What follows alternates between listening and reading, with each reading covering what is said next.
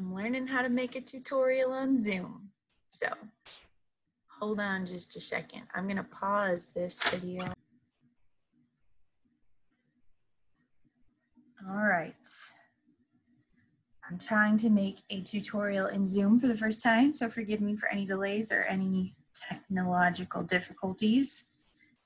All right, I am showing how to make notes, how to take notes for your I Am a Teacher project, okay?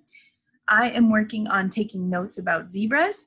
So I've got my notebook ready, I wrote my title, I'm a teacher project, and I'm reminding myself what I'm doing on this page, zebra notes. So I have a couple books, so I'm gonna be reading these books. It's super important to put these in my own words, okay? I'm not just copying what is in the book. So it says stripes, stripes everywhere. It's hard to tell where one zebra ends and another begins. So I'm gonna take some notes. Zebras have stripes. Well, actually, maybe I add some more information there. I'm gonna erase. Zebras have black and white stripes. I'm going to keep reading.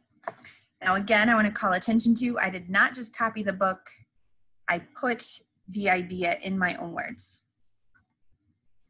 The stripes of zebras hide them in the dizzying herd.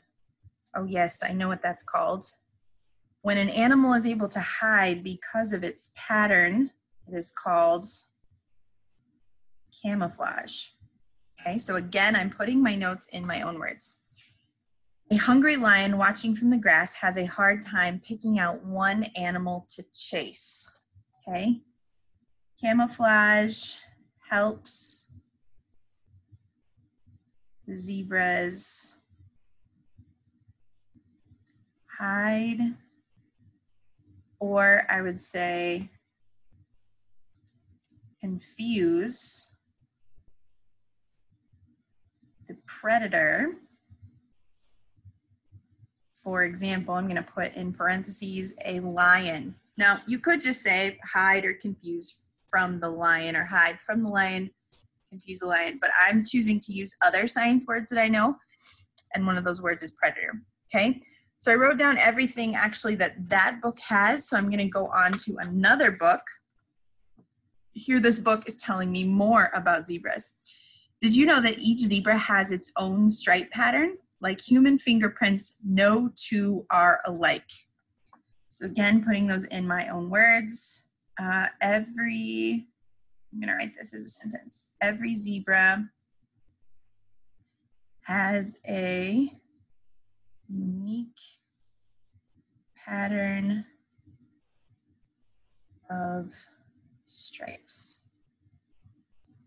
All right, now as I'm taking notes, my goal is to have one complete page, or if you feel the need to keep writing more notes, you can have 2 pages, but you should not have any more than 2 pages of notes, okay?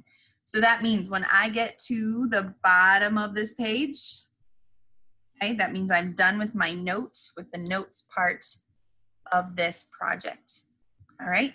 I hope this tutorial has helped you know how to take notes. Be sure to put them in your own words. Until next time.